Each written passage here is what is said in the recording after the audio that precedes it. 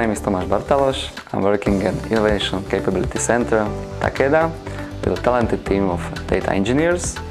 We are fighting dengue disease. Dengue is a very severe disease. In some countries it's more severe than COVID. It's estimated that dengue can affect half of the world's population. Our main goals are building automated data pipelines that collect the data, creates a data repository about the dengue.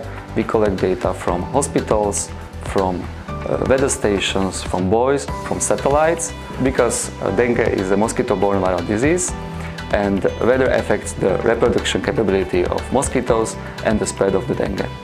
And also we are using geolocation service that are locating the data, because the location is very important to be able to find the place where the dengue is more prevalent.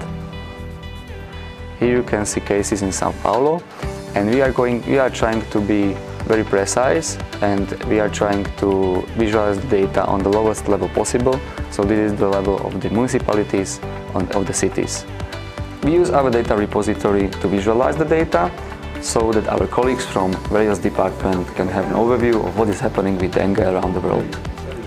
Our highest goal is to be able to predict the dengue, and for this we need a huge amount of data, so we can use the power of AI and machine learning to be able to predict the future dengue outbreaks and the future dengue pandemics. And when we are able to predict that pandemics early, we are able to stop it in the future. And that's the highest achievement that we can get, because we can save lives.